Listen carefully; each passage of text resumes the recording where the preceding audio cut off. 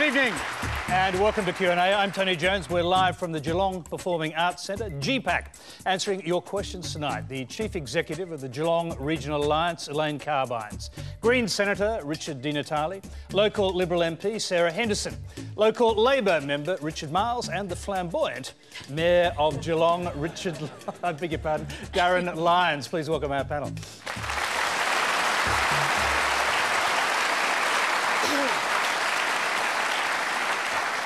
Well, Q&A is simulcast on ABC News 24 and News Radio. You can join the Twitter conversation using the Quanda hashtag on your screen. And remember, if you have a live question, add @Quanda to help us find it. Well, Geelong has been one of the regions hardest hit by Australia's declining manufacturing industry. Tonight, we're focusing on the implications for all Australians. Our first question comes from Henry Fuller. I've been an auto worker here in Geelong for 27 years. There's been a lot of talk about retraining. But retraining to what? Where are the jobs going to come from? And as a mature worker, I'm going to have to compete with 20-year-olds in the job market for the first time in 30 years. What specific training is available to me? And what are the jobs going to be in 1 or 2 years' time when I finally get made redundant at Fords? Let's start with the Mayor of the town, Darryn. Well, look, it's a very difficult situation that this town has seen itself in, but it's not that this town hasn't been in this before. Reskilling the Bay is extremely important. The jobs that are available today, I mean, I think as a council and as a mayor and as a city, jobs are being produced. In fact, there are going to be 4,300 jobs being produced over the next 12 months in this area. We are very, very confident about reskilling people. I think it's all about re-education, and certainly I'm sure Richard will have things to say on this about reskilling, and also Sarah Henderson, but the government really needs to focus on not only Alcoa and Ford workers. I've certainly been in private meetings with both Alcoa and Ford. I feel really confident that they really have Geelong people and the Geelong workers that have given them so much power and passion over the years, that they are putting the workers first. The fact of the matter is we are changing, the economy's changing. We've gone through a global economic crisis. Australia and Geelong, really, we've dodged a nuclear bomb, not just dodged a bullet, but there's certainly going to be changes in all our lives for the future. Elaine. It's really important to know that you won't be on your own. There are a number of government departments already working with retrenched workers from Alcoa and Ford through the Business Transitions Program, and the state government's setting up a workforce development centre that's going to operate out of the Gordon. That's a one-stop shop for retrenched workers to go in and meet everybody that is associated with Centrelink, with job opportunities in Geelong, with making sure that your family's looked after. So it's a very, very dignified place for you and your family to attend to get the assistance that you need. And it's important to know that you're not going to be on your own, neither any of the other workers in Geelong. Elaine, Henry is saying that he's sure that he's not going to be on his own. He's going to be competing for jobs with 20-year-olds. Is that actually true? He may not be competing at all for jobs with 20-year-olds at all, and that's why he needs to make sure he takes the opportunities that the Workforce Development Centre's going to give him. There are opportunities already for retraining, through reskilling through the Gordon. The Gordon's doing a lot of work, that's our TAFE college, a lot of work with our retrenched workers, as are a number of other agencies in Geelong. It's really important that you avail yourselves of those opportunities and make sure that you take those opportunities so you're not on your own, Henry. Henry, can I just go back to Henry? You've dodged the bullet. I think you've made that point. You haven't actually been retrenched yet, but that's coming for you, isn't it?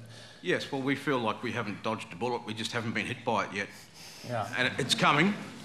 So the federal and state governments have set up a Geelong Region Innovation and Investment Fund, which is about employment creation across the region for Ford and Alcoa workers. I just want to know, how scary is that for you and your family, knowing that's coming, that your job is going to disappear? Oh, it's fairly scary. I haven't had to face it for 30 years. And Henry, how has Ford been with you in helping you deal with this situation as well? That's what I'd like to know as the Mayor of this city. Well, they've set up some great infrastructure there at Ford's, and we've had Auto Skills Australia down there, and it's all rolling along, and I think it's been very good. OK, before we come to the other panellists, we've got another auto worker from Ford, Anthony Anderson, I'll get Anthony to ask his question. I'll bring in the other panellists after that. Much like Henry, as a worker at Ford, I know that I'm going to lose my job, just like hundreds of others in Geelong. Right? And whilst we do have Carbon Nexus and Carbon Revolution, that's not going to be the saviour. Right? They ain't going to save them. There's about, 150 jobs out there, but that's not the saviour. So the question from me is to Sarah, what is your government going to do? Where are the jobs? Where are the real jobs that are going to employ people? Because coming out of Alcoa, you're not going to be able to fit, say, 800 people into 150 jobs. Right? It just completely comes across that your government that you're representing has actually walked away from working people and their families, because what is the future for myself, my family, as they grow up when there is no jobs? Right? I'm on the grift. I understand where the grift is. I understand the realities of it. But where is your government going to actually create a job, especially in this town? Okay, the GRIF is the Geelong Regional... Innovation. Yeah. The Geelong Regional Innovation Fund. Anyway, the question was to you, Sarah. The federal government hasn't put a huge amount of money into that fund so far. Well, in fact, the federal government is the predominant funder, $15 million. We've also negotiated for Alcoa to put another $5 million. So it's now sitting at $29.5 million. But more importantly, we recognise that to grow jobs, we've got to grow the economy. And that means taking cost pressures off all businesses. But Anthony, and also to you, Henry, Ford, I think, have done a fantastic job in this town. They've given you 3 years' notice, and that has been fantastic. They've developed a lot of retraining programs, and that has worked really well. Now, some, of course, have left earlier, but we are very, very focused on the end of the car manufacturing industry and what we as a government have to do. Ian Macfarlane, the Industry Minister, set up an economic review panel. I was a member of that panel. Geelong, I can assure you, had a very strong voice at the table, along with Frank Costa, who was also a member of the panel. Elaine came along and made a submission, as well as many other stakeholders. And as a result, we have a $155 million growth fund, specifically looking at the end of car manufacturing. But we're not just investing in car manufacturing, it's the next generation of manufacturing that we have to invest in. There is money there, $60 million from that fund, $30 million just for regional infrastructure out of that fund. The other point, Henry, that you raised, what are we doing for older Australians? Not that I think that 50 plus is particularly old, but we are launching our Restart program tomorrow, and that is a fantastic program. Governments have not addressed this before. $10,000 to an employer to employ someone who's been on income support, who's 50 or over, because we recognise that 50 is not old and there's a whole lifetime ahead of you to work. And you need that support. Can I just interrupt there, just to pick up the point that Anthony was making? After all these years of the industry being propped up by governments, you made a pretty fundamental decision that wouldn't happen anymore. The industry can't stand on its own 2 feet, so it has to die. That's the tough decision, I suppose, your government Tony, made. no, we don't accept that at all. We actually think that there is a very... What do you think the car industry is going to keep going, do you? Oh, well, aspects of the car industry are going to keep going, but manufacturing, I actually think, and our government thinks, that manufacturing has a very, very strong future, but it won't be traditional manufacturing. It's sadly not going to be Alcoa, it won't be making cars. But in advanced manufacturing, we think there is a very bright future for Geelong. I mean, look at the Land 400 program, their project, the $10 billion Next Generation Army Defence project. I've been working so hard, Elaine, the likes of Darryn, walking up and down the corridors of Canberra, doing everything we can to drive those new opportunities into that region. The other thing that I just want to briefly mention... Well, no, I think we might actually cut you off there because you can come back to some of these issues. Okay. We want to hear from some of the other panellists. Richard Di Natale, go ahead. I suppose the first thing to say, Henry and Anthony, is I feel for you. It's tough. I really do. It's a tough thing that you're going through. It's a tough thing that your families are going through right now, and it's a tough thing that families right across the city are going through. And I think the first responsibility of government is to make sure we look after you. And I'm worried about some of the things in the budget that mean it's going to be harder for people who are out of work, is the first thing to say. I'm worried about the short-sighted nature of governments that are pulling money out of education and training. We're gutting TAFE at the moment. I don't know why on earth we'd be pulling money out of TAFE, because we really need to try and boost skills and training in people to find those jobs. In terms of where are they going to come from, I mean, it's not just a question for you, it's a question for you and your kids and families right across the city. Where are the jobs in manufacturing going to come from? And there are huge opportunities here in Geelong. Some of the auto parts manufacturers have now moved into the renewable energy space. We've got one of the big auto part manufacturers making components for solar panels. That's a great thing. We've got some other engineering companies now building wind turbines. So there are massive opportunities in the renewable energy space, and we could be a hub for renewable energy. We've got the infrastructure here. We just need to have a bit of vision. And instead of that, what we're seeing, unfortunately, Sarah's party deciding to oppose things like the Clean Energy Finance Corporation. That's the sort of investment bank that companies like the companies that you could work for in the future rely on to help move what are some technologies that need to be commercialised. It provides the funding for that to happen. Richard, I think we might come back to that subject later. Yes, we'll go back to Anthony. You just want to make a point, I think. Yes, a couple of points.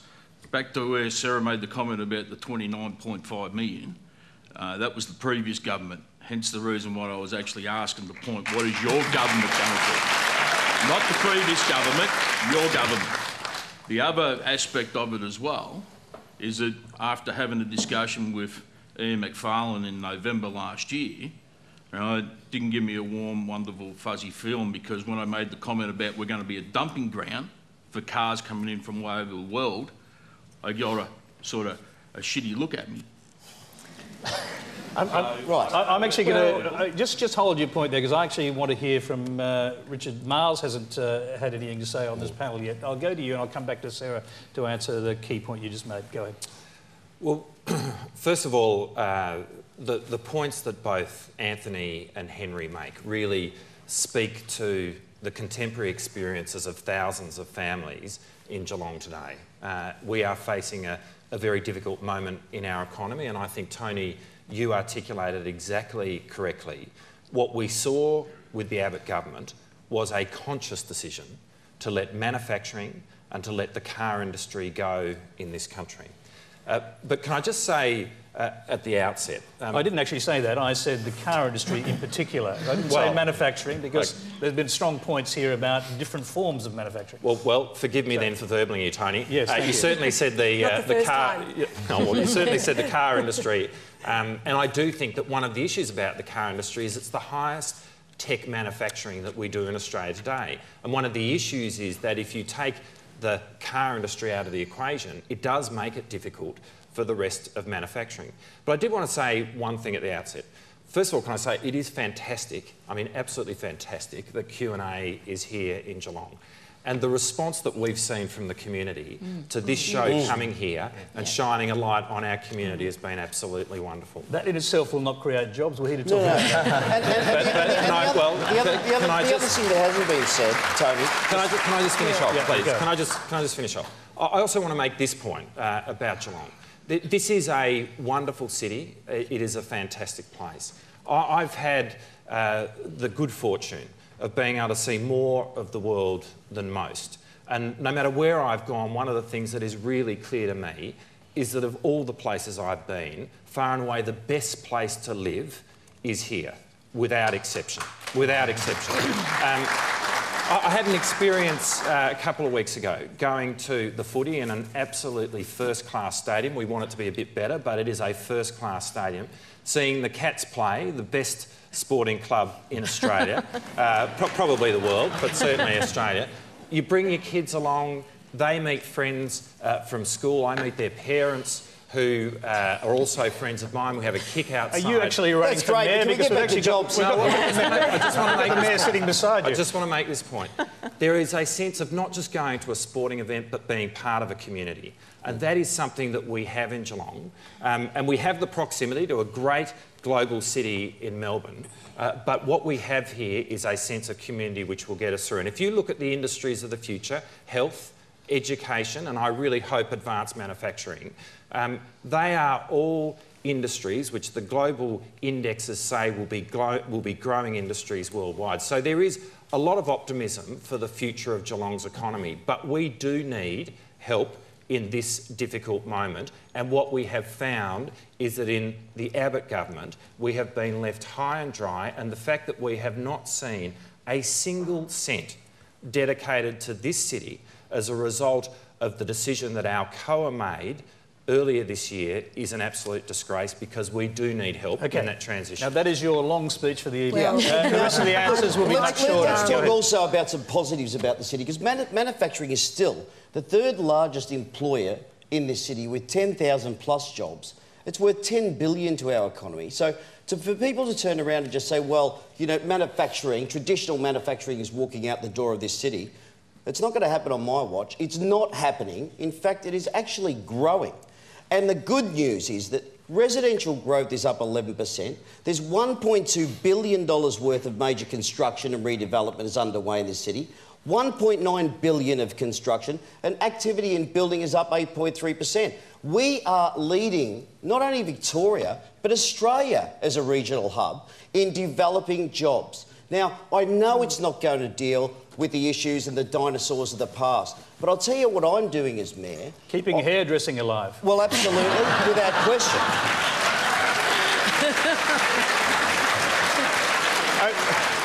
Sorry, mate. I want to interrupt you because we actually got quite a few questions to get to. Let's face up to some of these. No, I'm going to bring you in on the back of this question. It's from Lee McBride. Good evening. The Abbott government has refused to support manufacturing and in Australia. And how is it better? How does the Liberal government think it's better for people who were blue-collar workers to end up on welfare? Elizabeth in South Australia's experience is that 2/3 of the people that lost their jobs in manufacturing, car manufacturing there, have not found work since losing those jobs. So you're standing here saying there's new jobs, but maybe there isn't new jobs for these guys that are working in the blue-collar industries. Okay, Sarah Henderson. Look, first of all, I want to just do away with the constant line that I do hear from Richard in Parliament all the time, that the Abbott government doesn't support manufacturing. We are working day and night to support the jobs of the future. We are not throwing money like Julia Gillard did in 2012. When she came down, she gave $34 million to Ford, promised 300 new jobs. 7 months later, 330 jobs went. The same thing with the $40 million for Alcoa. The Labor Party promised long-term sustainable jobs, and now look where we are at. We recognise that to build jobs, we have to build the economy for all businesses. What did the Labor Party do for Boral, workers at Boral, or the wonderful women who lost their job at Target? The point is we've got to drive down costs. And if you want to worry about manufacturing and look at what we are doing, we are getting rid of the carbon tax. It is a $1.1 billion hit on manufacturing. And Richard, the biggest unemployment issues are in Richard's electorate in Corio compared for the whole region. And you really should hang your head in shame that you have not gone out and backed manufacturing workers on the carbon tax. Okay, I'm going to tell you what, it is a very big issue. Before we get too far, let's go back to our questioner, Sarah, because she's got a hand up. Go ahead. The UK, Britain made a conscious decision to support car manufacturing in Britain because they thought to lose manufacturing in that country would be too great a loss. The Abbott government made a conscious decision to let it go down the gurgler, and now you're saying, why hasn't that money been spent on innovation in manufacturing rather than taking the money out altogether? Look, I'm very happy to respond to that. Okay, very briefly, do you accept... Ford actually... Sarah, can I say, very briefly, can you just address the key point? Sure. Did the government make a hard decision, as I suggested earlier, to let the car industry, which is unprofitable, die? Ford's demise happened under the previous government, under Labor government. We are making very substantial investments in manufacturing and in the jobs for the future. As I said to you, the growth fund is a $155 million fund. Now, I can just very briefly say today, I'm very pleased to announce that the local employment coordinator, who's been working on a range of local programs supporting local jobs, he's going to continue in his role, and that will be a $500,000 investment in new programs, not just for Alcoa workers, but also the Alcoa supply chain. So I've actually been working very closely with the local employment coordinator, who works to the Department of Industry, looking at those small programs in the region to try and invest in skills and training. We have a $476 million industry skills fund that we have announced. We've got enormous opportunities with the money that we have put into skills and to the jobs of the future. And I recognise, to those who have spoken tonight, it is really tough because there are businesses. This is a great region. I mean, I think I represent the best and most beautiful electorate in the country. I go all the way down the Great Ocean Road, Colac. We recognise that at the moment for traditional manufacturing, this is really, really tough. There are businesses that want to move here and want to invest. There are the vehicles to invest, and we've made that possible. But the time is the issue. And I have been very critical about Alcoa. What I suggest... First of all, he has to respond to the accusation just made against him briefly, and then I'll move on to the other panels. Tony, you were absolutely right when you said that there was a decision that was made by this government, by the Abbott government, to let go of the car manufacturing industry. That is without question. And I make this point. Well, can I put this to you? Would the Labor government, unprofitable or not, have kept subsidising the car industry forever? Because that seems to be what you're suggesting. Oh, we made a commitment at the last election where there was $1 billion difference in the proposition that we put to the Australian people about the car industry. We absolutely wanted to keep it in this country. There is not a car industry that exists anywhere in the world which is not a, in effect, public-private partnership between that country and the industry. And the reason why countries do that is precisely because of the point that you maintain technological capacity within your country because it's the most high-tech manufacturing that we do. Now, we would have brought, and we did bring in government, a disposition to fight for jobs. You can't save everyone, that's true. And Ford did make its decision last year. But what we did find was that 2 years ago, when Alcoa looked like they were on the ropes, we did everything we could to save those jobs, worked with Alcoa and kept it going. What we've seen under this government is that when faced with precisely the same situation, they cut Geelong loose, and that is the fact of the matter. OK, I'm going to move on. We've got a lot of questions. We've got a lot of questions to go to. Our next question is from Bonnie Deverell. Sorry? Where's Bonnie? Go ahead, stand up, please. Thank you. This is directed at Darryn, Lyons. I'd like to know, knowing how many people have lost their jobs recently in Geelong, could you please explain your $2 million Christmas spree? And wouldn't that be better used? Wouldn't it be better used helping people who are living in their cars and under bridges? So could you please explain? Look, yeah, I will.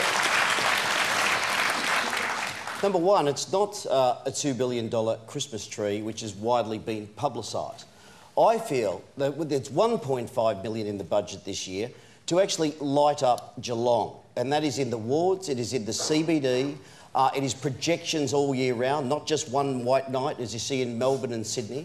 I feel that we have to put a zing into this city, and we have we have to enlighten the city to get the focus back on Geelong as a major regional city. With regard to the Christmas tree, I think that we do need an icon on our wonderful north-facing bay.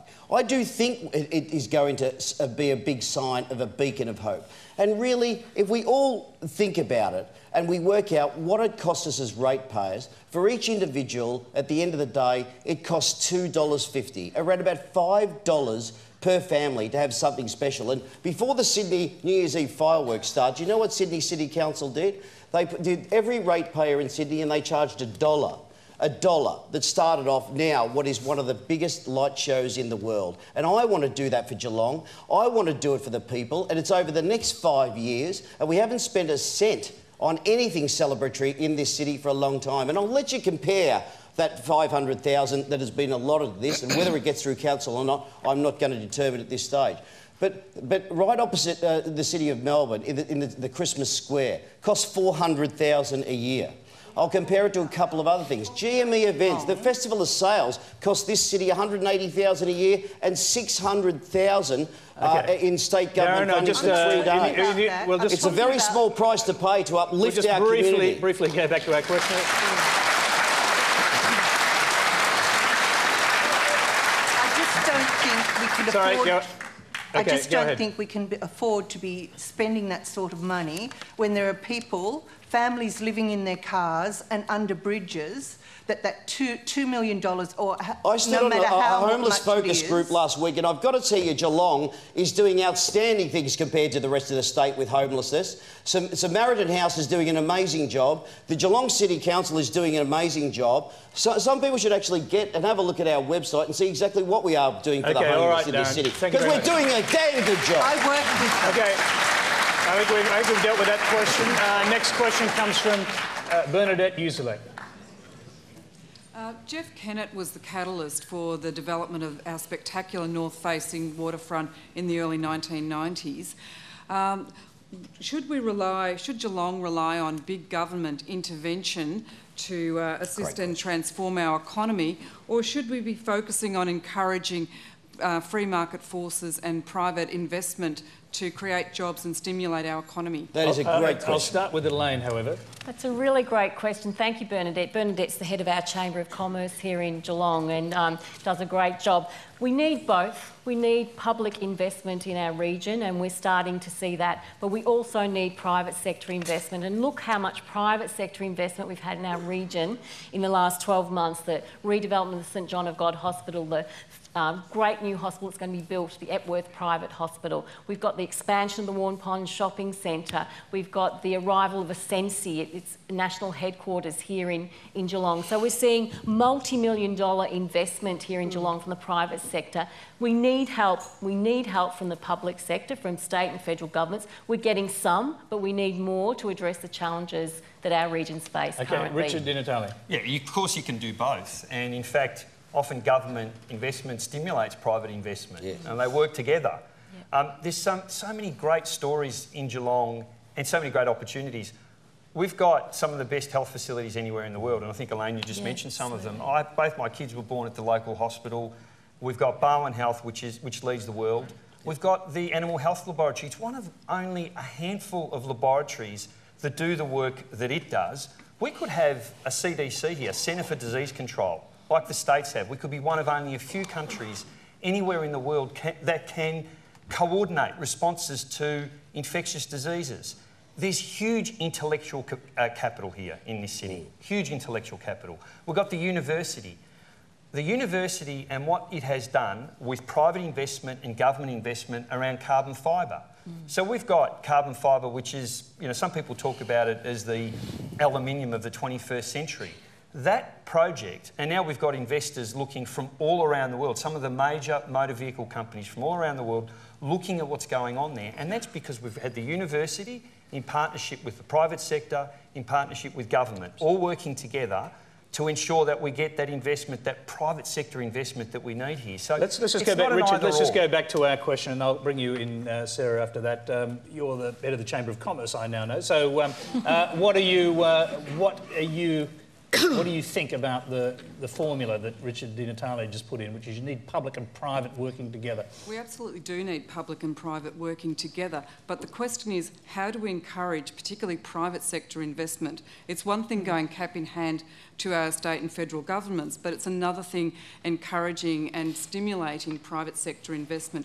What are the things that we're going to do to attract that and to make it viable? Okay, Sarah. The waterfront of Geelong is absolutely magnificent, and I do have to add that my mother, the beautiful Anne Henderson, who died more than 10 years ago, was the member for Geelong, and she worked very closely with Jeff Kennett in the 90s to completely transform our waterfront. But it's a great example of government working together with the private sector. And I just refute the point that Richard made before again about the government not investing in in anything post-Alcoa. The regional infrastructure fund that we've announced, there's only one region that's really been affected by the end of car manufacturing, and it's right here in Geelong. Now, it's $30 million. The Mayor has come to see me about investing in a new pier, but I ask everyone here and in our region, come and see me. If you've got a project where you need government support, there is funding available. I can tell you I'm champing at the bit to get some of that money into Geelong. I'm chewing Ian Macfarlane's ear every week in Parliament to make sure that we drive the investment, the jobs. I'm so positive about our region, about what we can do, but it does involve both the private sector working together with government. I mentioned that there are many industries who are talking to the government at the moment about moving down here. That the challenge is time. We've got to create these jobs quickly, create the investment quickly, but the funding vehicles are there, and I'm really very positive about that. All right, before I bring you in on the other side of the panel, I just want to go to our next question, which is from Davina Montgomery. It's related to these issues, and there you are. Thank you. Hi, it is a similar question. I am really interested in hearing a bit more about job development and business growth development in Geelong. I think if we're going to get more jobs, we need to really focus on how we do that. Now, you've talked a bit about private sector investment. Elaine, you raised the investment, the $100 million investment by Accensi. That particular investment took over 4 years to get through the planning process to get here. Now, I don't know of too many businesses that can just sit there and wait for over 4 years to build on their investment plans. They've got options all around the world. They don't have to come to Geelong.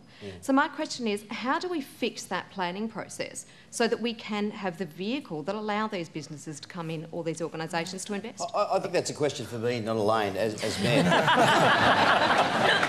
But anyway, Elaine, you know, as a CEO of G21 and Chair of G21 as Mayor, look, this has been a passion of mine since wanting to become Mayor of this great city. I've been a victim of the planning process and many friends and colleagues over the region. I think we have gone in great strides in the last 7 to 8 months. It was when I was first elected, it's the first meeting I sat down with the Chief Executive and the head of the Planning and Building Department and said, this needs to change. And I've got to tell you, in the last quarter, we've really reached the figures that I've wanted to reach. There is absolutely no question this has been a huge stumbling block. But I will tell you, and figures are just out on Friday, when I first became Mayor of this city, from 400 new ABNs in the middle quarter of last year to the first quarter of being Mayor, we had 882. On Friday's figures, the second quarter, we've had 1,049 new ABNs registered. There's 11% growth. There was 19% growth on the last quarter, 35% on the first quarter. We have a focus on Geelong, and I've got to tell you, it is absolutely a passion of mine to make business happen faster and be open for business. Even the federal government used, while the Prime Minister was in New York just recently, Australia's open for business. Darryn, no, I don't want to interrupt your flow, but the questioner has a hand back up. We'll go back to you. Go ahead. Yeah, Darryn, that's all fantastic, but I think we all want to know, how is that planning process going to be speeded up? What is actually happening? Well, number one, we've got a very new young team in there, and as a council and as officers and from the Chief Executive, it has been a major priority. We've got different people in there and setting much higher targets to gain. And we are achieving those targets. Things are getting better. And we're actually using real language to people that says, this is how we can do it. And you can get a phone call back and say, this is what you should be submitting, not waiting for the phone to be hung up and then reapplying. That's the way we've got to change this city. We've got to get things done, and we're doing it. Darryn, no one's doubting your passion. Let's hear from the other panellists. Richard Marles. There is no doubt that there is a role for the public sector in terms of getting the economy going, but I think, going back to Bernadette's question, it's absolutely true to say that the ultimate measure is the size of our private sector economy. But we did see the Brax-Brumby government put in Geelong, for example, the headquarters of TAC. Fantastic decision, which has really helped revitalise the city. We saw, under the Gillard government, an announcement which will see Geelong be the headquarters of the NDIS. Again, a wonderful decision which will help stimulate the economy. And by the way, tomorrow is the first anniversary of the NDIS beginning in Geelong, so happy birthday to all the people who have been working there. We're very proud to be the home of the NDIS, and we want to be the most disability-friendly city in Australia.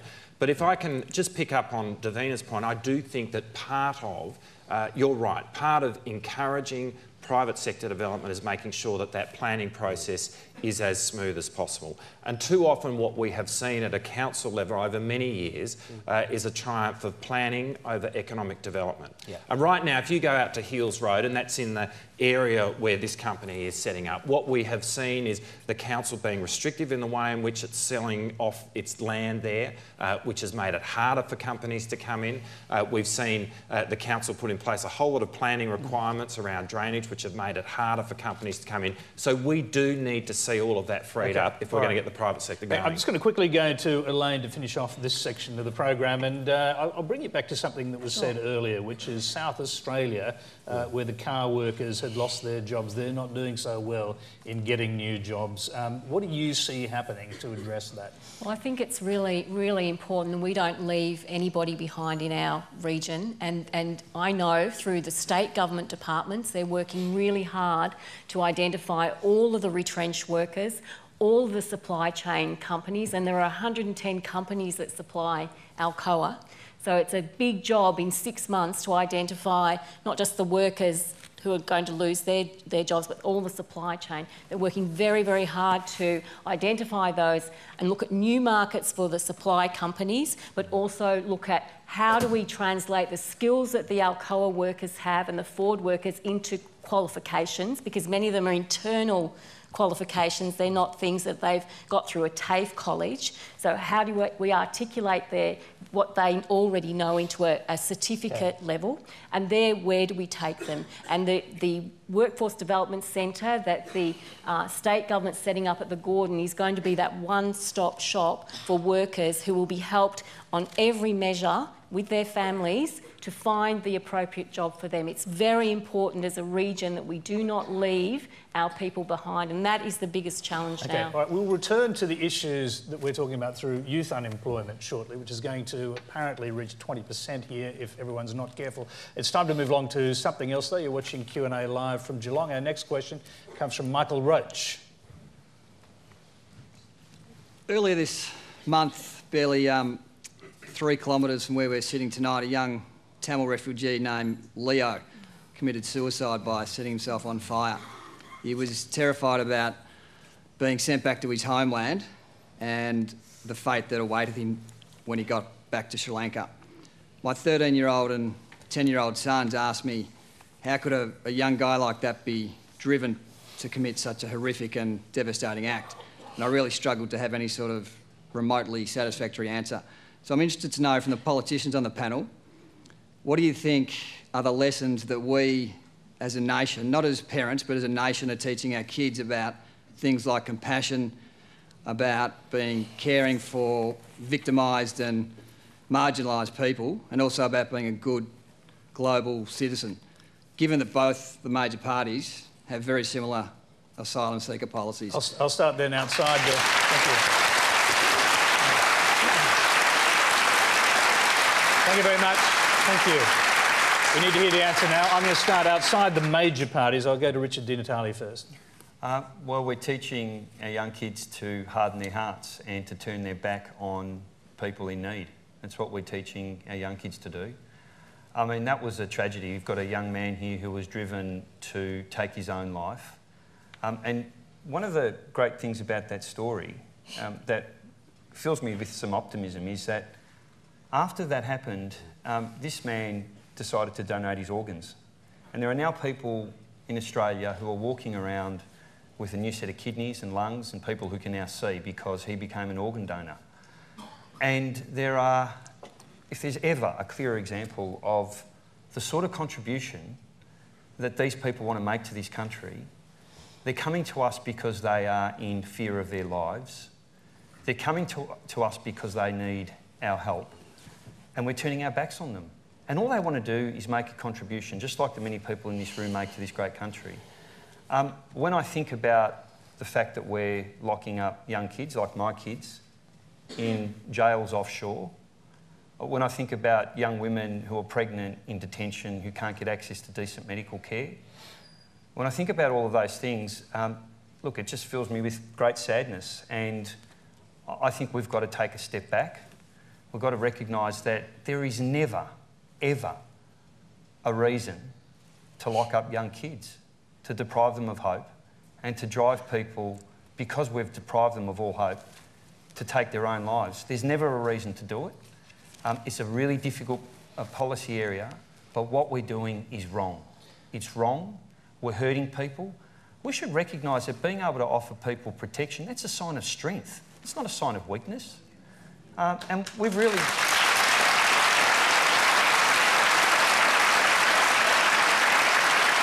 I might get you to wrap up. Yeah. I just urge both the major parties, we have to change what we're doing. We can't keep hurting people in the way that we're hurting them.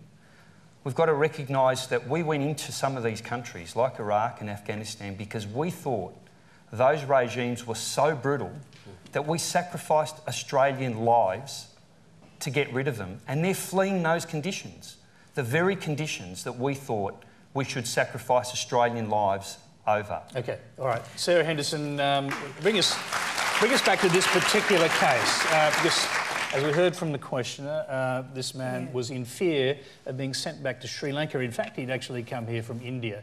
So if he was sent back to India, perhaps that would be slightly less of a problem.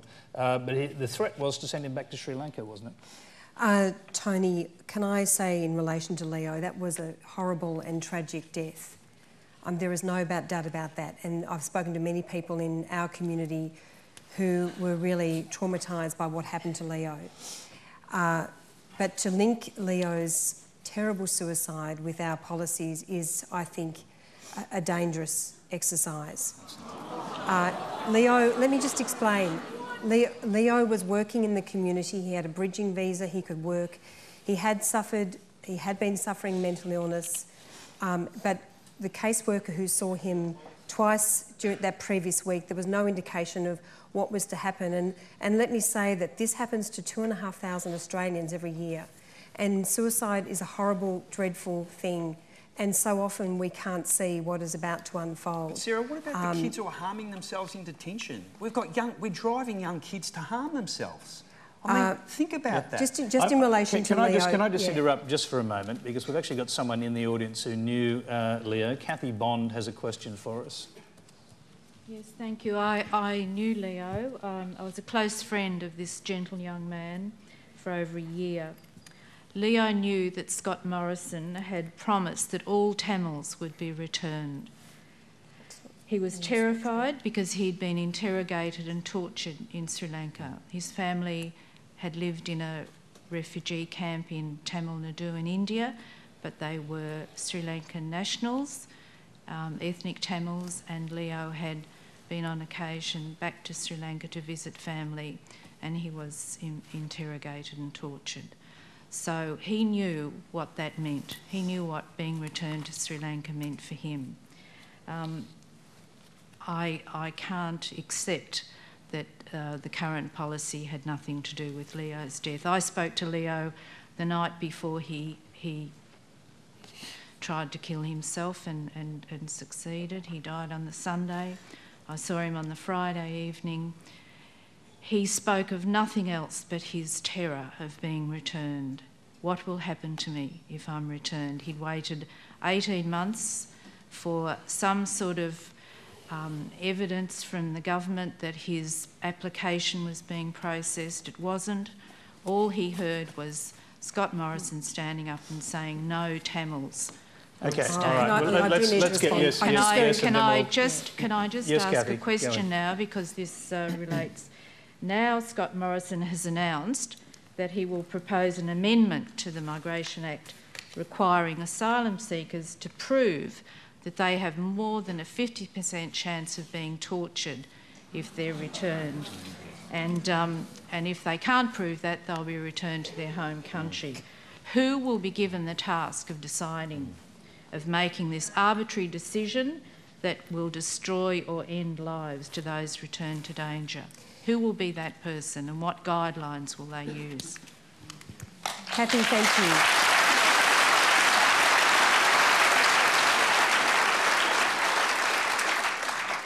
Look, I want to make a couple of brief points. The first one is that it's not true that Scott Morrison made any determination in relation to Leo. His case was being assessed. So there was no such determination that's been made by Scott Morrison. Every asylum seeker who comes here has their case assessed on its merits. Now, in relation, our policy is in fact to give temporary protection visas to protect all people living in our community, to get them off bridging visas and to allow them to work.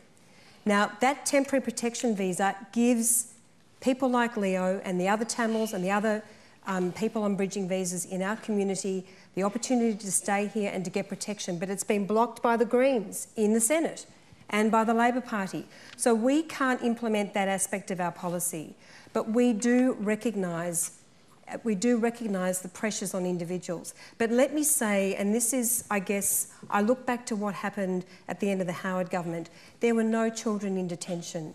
There are only 4 people remaining in detention. I don't want to see anyone in detention, and that's why we're implementing the policies we're implementing. Okay, does that include, just to quickly bring you to the question that was asked at the end there, this 50% chance of being tortured, is that actually how it's going to be assessed? And the question was, how will it be assessed? By whom?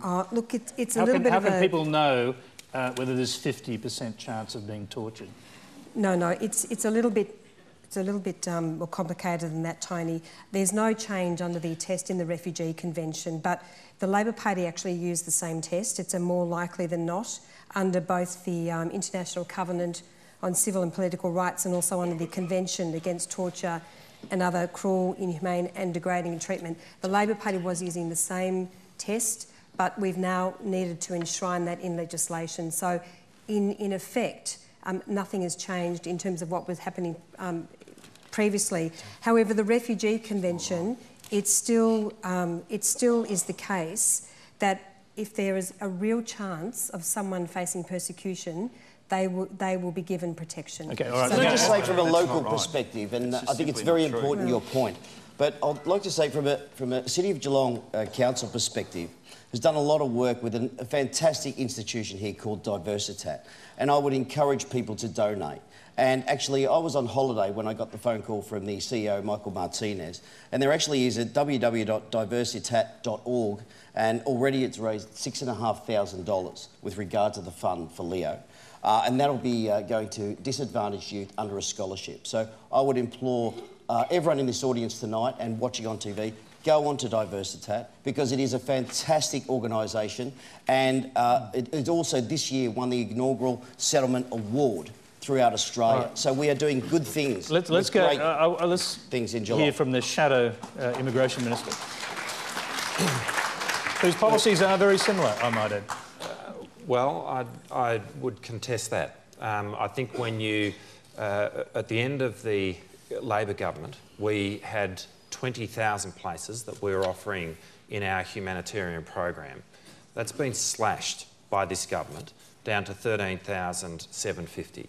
That's more than 6,000 people each and every year who will be denied an opportunity to make their lives full of hope in our country. So I do think to say that the policies are the same is not right. But can I just talk about the situation with Leo Seaman-Pillay, which was an absolutely tragic circumstance. And I do think that compassion needs to be the basis upon which we make decisions in this really complex area. And it certainly is from the point of view of Labor. And I do agree with one thing that Sarah has said, and that is I think it is a difficult game to start talking about the particular links in individual cases because we don't know the history of Leo in its detail. But I would make this observation. If all people here, if all this cohort here, who are already more mentally vulnerable than the community at large, if all they hear is hardline rhetoric and a total absence of hope in the way in which this debate is conducted in this country, then it ought not be surprised to any of us that we see really tragic circumstances occurring. And I do think... Including in the offshore detention centres which you set up? Well, I do think...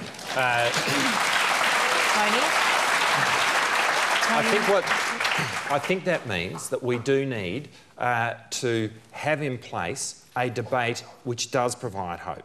And what we saw from this government, and I'll come to the point that you just made, Tony... Well, you have to do it very briefly because we've got other things to get to. Well, what we saw from this government in terms of its hard-heartedness was a refusal even to grant a visa to Leo Seaman Pillai's family to come to see their own son, their own brother's funeral.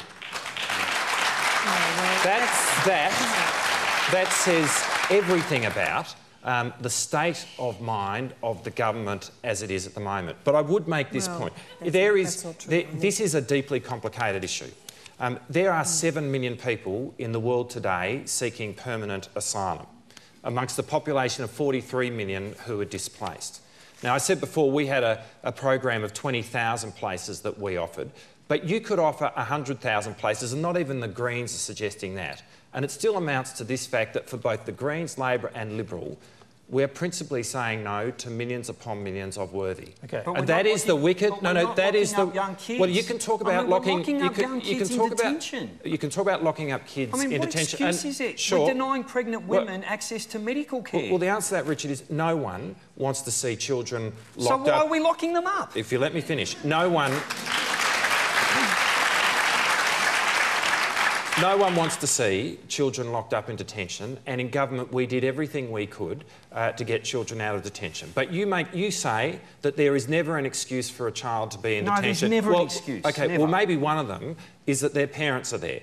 And so maybe one of them is that you shouldn't be separating children from their parents. And that's and why the reality is, if you let me finish, most of the children who are in detention today are there because their parents are there. There are unaccompanied minors in detention right now. And there are a few in Nauru.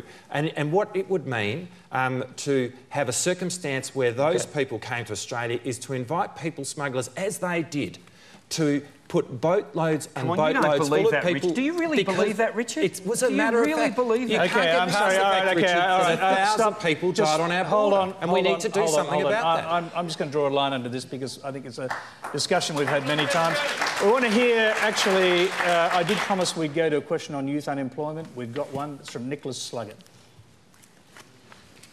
Hi, I'm a university student living in Geelong, and I'll be finished my degree in 2 years.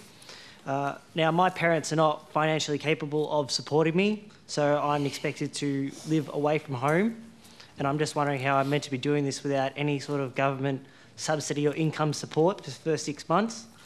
I'm wondering about how I'm meant to be able to afford an internet bill, a phone bill, petrol prices, or even paying for public transport, for the ability just to search for one job, let alone 40 a month.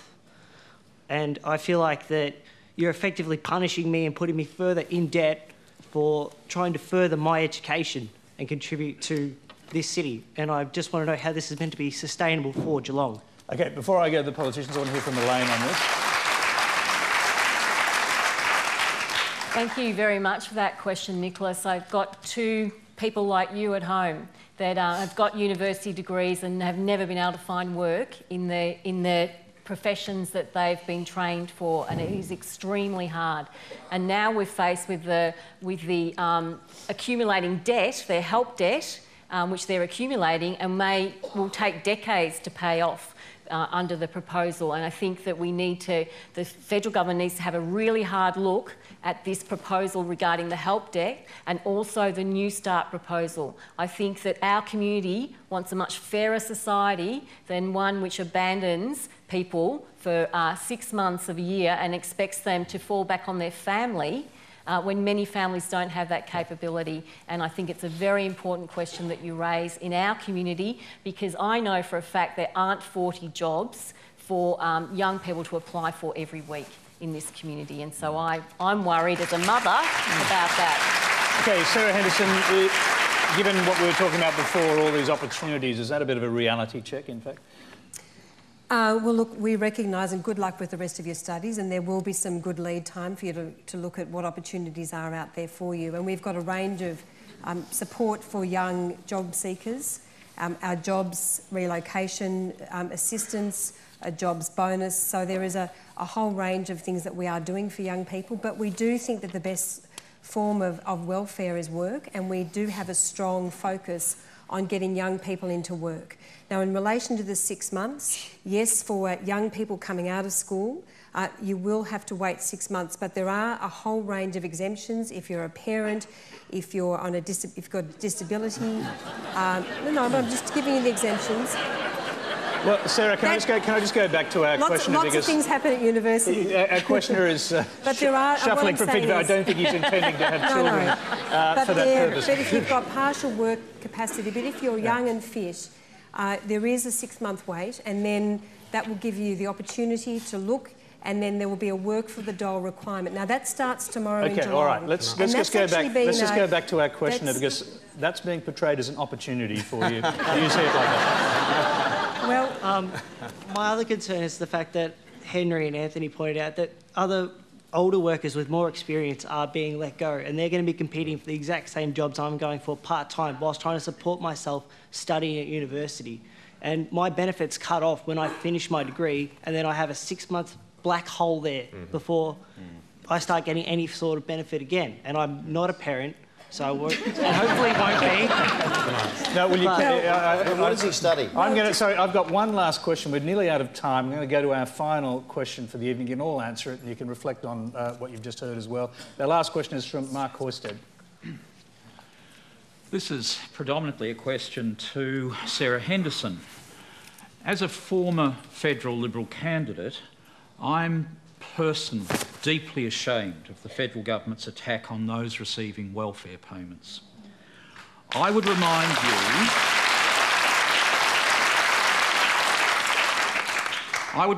you, Ms Henderson, and your colleagues in Canberra, that it's a cornerstone of the philosophy of liberalism that the strong have a duty to protect the weak and vulnerable.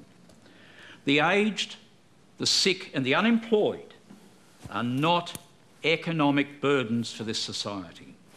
These are people who are our fellow Australians who need our respect and our protection. And the question I would put to you, when did your party receive the mandate to attack these people in this way?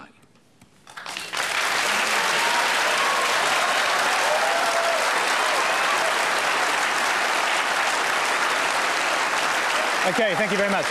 Sarah Henderson. Look, I don't accept it's an attack, and let me just make one very strong point. Very proudly, and it was a policy and of course implemented by the previous government as well, we funded the National Disability Insurance Scheme. This is a life-changing social reform. The Labor Party ran a scare campaign saying we weren't going to fund it, but let's not forget, good economic policy means good social policy. We've got a huge job to rein in the spending and the debt and the deficit of Labor. So we have to make some responsible decisions. But what's important, we recognise that those who most need our help will get it. That is absolutely fundamental. And look at our commitment to disability. I mean, it is, as I say, it is life-changing. $22 billion, a contribution of the federal government and the states by the time it's fully rolled out. But in relation to welfare, we recognise that those who most need our help will receive it. And there's been a report today talking about streamlining and making welfare more efficient. And yes, there will be some that will actually have to look at what their work opportunities are. It's not disability, for instance, the disability services pension is not a set and forget payment. So we do, as a government, have a responsibility not to leave young men and women on welfare, because that is toxic also. The best sort of life is one where you can work and make a meaningful contribution to society. I'm just going to, we are virtually out of time. I'll quickly go back to our questioner. What specific things are you talking about? That's very general in your case there. Just give us a quick summary. Very quick summary, Tony. The attacks on the aged, the attacks on those people who are receiving disability pensions, the attacks on the people who are unemployed. We've heard people tonight who are unemployed and will become unemployed through no fault of their own. These are not policies that would have happened under Menzies or Fraser or even Well, how? times have changed. Why are they happening under age? OK, all right. Before you go, Darryn, Richard Marles, brief answers from everybody, please. Yeah, times have changed since Benzies, by the way. We are in the 21st century. But what I will say, I agree with you on the age and sick, but I don't agree with you on everything that is unemployed, because unemployment, particularly in certain regions of Geelong, has become toxic. We are in a third-generation unemployment. We don't want to be there, ladies and gentlemen. We want to fix it, and we've got to create jobs. But it's going to take all of us in the community to help and love Geelong and help each other. Thank you, Darryn. Richard Marles. It has to be a short answer, I'm afraid. Well, what we've seen, Sarah talks about support for people on disability. We've seen today this government seek to demonise people on a disability by looking at cutting the disability support pension. That's the reality of what the Abbott government is doing here. And I think what you see in both... Well, it is true. And I think what you see in both of the questions that have been asked is highlighting the fact that what this budget does is cut a massive hole in the social safety net at a time when Geelong needs it most. And that's why I really think that this budget has cut Geelong loose. And if you want to measure the budget emergency, which is seen as being the basis for doing it, measure it by the fact that in this same budget, they've put in place the Prime Minister's own pet project, the Pay Parental Leave Scheme, which is going to pay $50,000 cheques to millionaires. We want to talk about welfare. That's what's going on. OK, all right. And that is the measure. I'm going to have to cut you off here. I'm going to give the last word. I'm sorry, we're out of time to our other panellists. Sarah Henderson, you get the last word because that attack was mainly launched at you. Tony, or your party. I thought you just defended it, Tony. Thank you very much. Tony, we have a responsibility to grow the economy, to drive down the cost of doing business so that every small business, every large business in our community can deliver the jobs we need, and that's what our government is doing. We've got to rein in the reckless spending of Labor, which has really destroyed so much of the economy. Absolutely.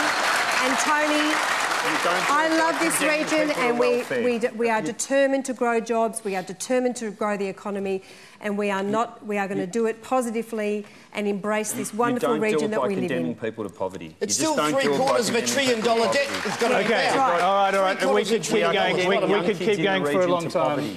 We could keep going for a long time. I'm told we're over time. That is all we have time for. I'm sorry about that. Please thank our panel: Elaine Carbines, Richard Natale, Sarah Henderson, Richard Marles, Darryn Lyons.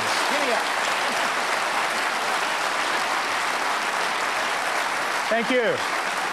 Thank you. And to this great Geelong audience here at the Performing Arts Centre, please give yourselves a quick round of applause.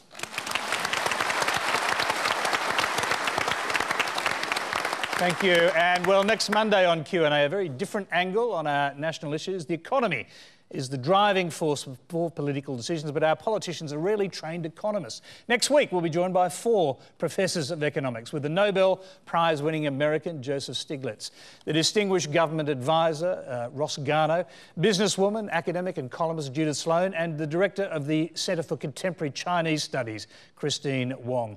As I've heard one famous political advisor once claimed, it's the economy, stupid.